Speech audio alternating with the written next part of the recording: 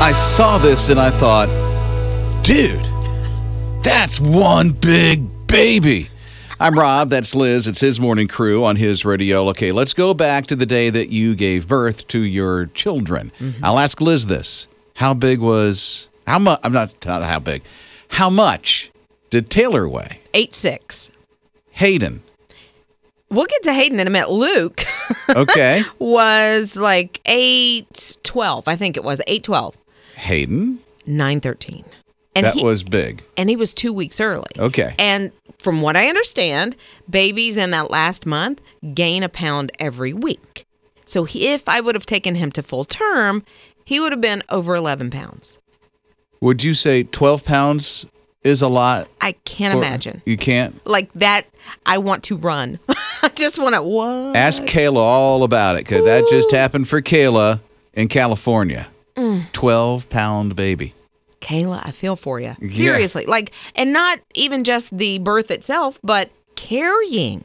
Because carrying Hayden, I told him I think he had like a small apartment in there with a recliner and a car, 2-car garage. Like, what were you doing there? But yeah, so Kayla, 12-pound baby. Yeah, and here's the thing. The doctor said she looks like she's 3 months old.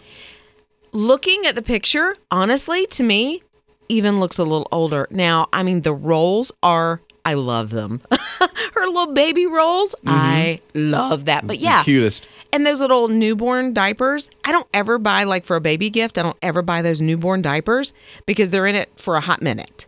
Okay. And then they've moved on to the next stage. So I don't think she ever saw the newborn diapers on this baby.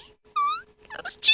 Those cheeks. I just want to get a hold of them and. You know, there's stories behind birth.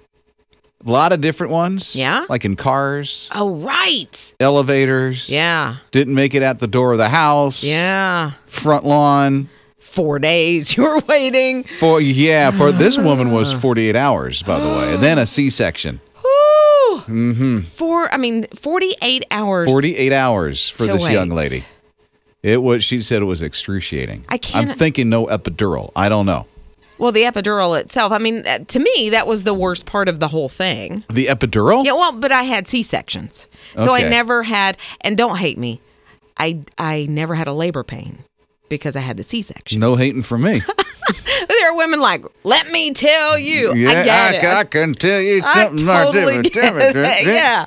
What's and don't your let no story? guy say, I had a kidney stone. I know what it's like giving birth. No, that doesn't. No, that don't fly. I've heard it's the closest thing to childbirth that a man can go through. How would, well, I don't know. I don't know. I've never had a kidney stone, so I don't know.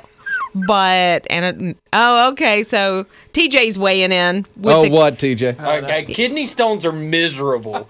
I was in the hospital screaming like bloody murder. But I will say at the end of it, you know, a woman who goes through childbirth gets the sweet little baby. That's true. So you walk away with a kidney stone. We walk away And with a bottle. little stone. So if by chance you have a story to share, we'd love to hear from you. 800-447-7234.